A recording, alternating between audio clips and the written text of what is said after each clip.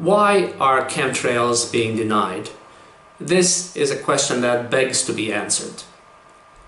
They are denied because they violate several international conventions and the legal codes of every nation on Earth. How do they violate the legal codes of every nation on Earth? By bypassing democratic checks and balances, to be done in secret without people's knowledge and consent. If they are not a defense measure, why are chemtrails being kept secret? Why can governments know about the true purpose of chemtrails but not people? The only rational explanation is that they serve a depopulation purpose, in addition to being a climate change mitigation measure. And since governments are supposed to protect the lives of its citizens and not destroy them, chemtrails need to be kept secret and denied. So much for national legal codes. But what about international conventions? What international conventions do chemtrails violate? I have identified 5. First, the Basel Convention, which entered into force in 1992, and 184 nations are signatories to, including the European Union, but excluding the US, which never ratified the Basel Convention. The full name of this convention is the Basel Convention on the Control of Transboundary Movements of Hazardous Wastes and Their Disposal. It is an international treaty that was designed to reduce the movements of hazardous waste between nations, and specifically to prevent transfer of hazardous waste from developed to less developed countries. The Basel Convention is also intended to minimize the amount of toxicity of wastes generated and to ensure their environmentally sound management as closely as possible to the source of generation. As I have explained in my video presentation, What Do We Know About Chemtrails? The primary compound they spray on us is coal ash, which is one of the largest industrial waste generated by developed nations. Coal ash contains contaminants like mercury, cadmium, and arsenic, all of which are hazardous waste. The US alone generates 130 million tons of coal ash annually, and the EU about the same. Dispersing coal ash from airplanes at high altitude is a clear violation of the Basel Convention. It is also in clear violation of national regulations. In the US, for instance, the Environmental Protection Agency, that's the EPA, has strict regulations for the management and disposal of coal ash, or as they call it, coal combustion residuals, which is just a fancy name for coal ash, to prevent the pollution of waterways, groundwater, drinking water, and air. Chemtrails are a slap in the face of any and all regulations, be they national or international. And as far as the Basel Convention is concerned, they make a mockery of it because not only are our governments not properly disposing of this hazardous waste, they are dispersing it above our heads day and night.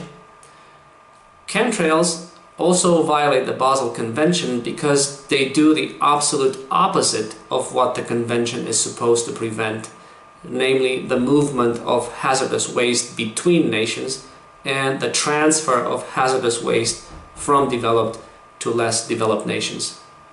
Well, chemtrails stay up for days and are moved by prevailing winds over thousands of kilometers, ending up throughout the world, including less developed nations that never produced this waste in the first place, and are supposed to be protected from it by the Basel Convention. If coal ash is not bad enough, consider also that it is not the worst stuff they're spraying us with. Aerosolized metals and nanoparticles as well as Welsbach materials are far worse than coal ash. Welsbach materials are also radioactive. Nanoparticles cross the brain-blood barrier, and aerosolized metals get into our lungs and bloodstream. The second international convention chemtrails violate is the Convention on Long-Range Transboundary Air Pollution, which came into force in 1983 and is intended to protect the human environment against air pollution and to gradually reduce and prevent air pollution, including long-range transboundary air pollution. Chemtrails know no boundaries because winds know no boundaries, and chemtrails are moved by the prevailing winds across the planet and therefore across all boundaries. Chemtrails therefore make a mockery of the Convention on Long-Range Transboundary Air Pollution, because not only do they not prevent air pollution and its movement across boundaries, they greatly increase both, and do so without any oversight or transparency, which is why asthma has become an epidemic, as well as eye problems, degenerative brain disorders, and at least a dozen other nasty diseases exacerbated by air pollution.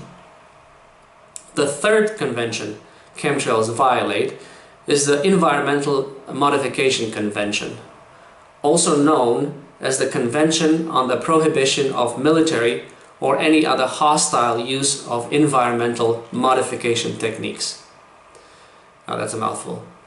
This convention came into force in 1978 to prohibit the military or other hostile use of environmental modification techniques having widespread, long-lasting, or severe effects. This convention bans weather warfare, which is the use of weather modification techniques for the purpose of inducing damage or destruction. Since the term environmental modification technique includes any technique for changing, through the deliberate manipulation of natural processes, the dynamics, composition, or structure of the Earth, including its biota, lithosphere, hydrosphere, and atmosphere, or of outer space, chemtrails certainly violate this convention because they alter both the dynamic and the composition of the atmosphere. Considering that this convention came into being as an agreement between the United States and the Soviet Union to prohibit the use of any environmental or geophysical modification activity as a weapon of war, it is no wonder that the Russians are not pleased with the geoengineering program. For although chemtrails are meant to prevent global warming, and therefore to prevent the climate from changing from its current stable state to an unstable state in the near future, they disrupt weather patterns and therefore alter the weather in the short term, possibly aggravating droughts and heavy rainfall unintentionally. And whether the damage they do is intentional or unintentional is really of no consequence to the people who come to suffer as a result of this damage. The fourth convention violated by chemtrails is the Convention on Environmental Impact Assessment in a Transboundary Context, which came into force in 1997 to force signatory nations to not notify and consult each other on all major projects under consideration that are likely to have a significant adverse environmental impact across boundaries. Chemtrails have a number of adverse environmental effects across boundaries, which are well known. What is worse, their long-term effect is totally unknown and could be disastrous. They could, for instance, change precipitation patterns or induce abrupt temperature changes when terminated. The risks are great, and we don't have another planet to seek refuge to in case we completely screw up the climate on Earth. No environmental impact could possibly determine what will happen if we interfere with the weather on a global scale, as the geoengineering program does. And of course, no environmental impact is possible when talking about a global project that is also supposed to go on for decades and increase in scope and scale. And the fifth and last convention violated by chemtrails is the Stockholm Convention on Persistent organic pollutants, which came into force in 2004 to eliminate or restrict the production and use of persistent organic pollutants. Persistent organic pollutants are defined as chemical substances that persist in the environment, bioaccumulate through the food web, and pose a risk of causing adverse effects to human health and the environment. 180 parties to the convention have ratified it, including the European Union, but not the United States. There are several persistent organic pollutants in coal ash, such as dioxins, furans, and polycyclic aromatic hydrocarbons.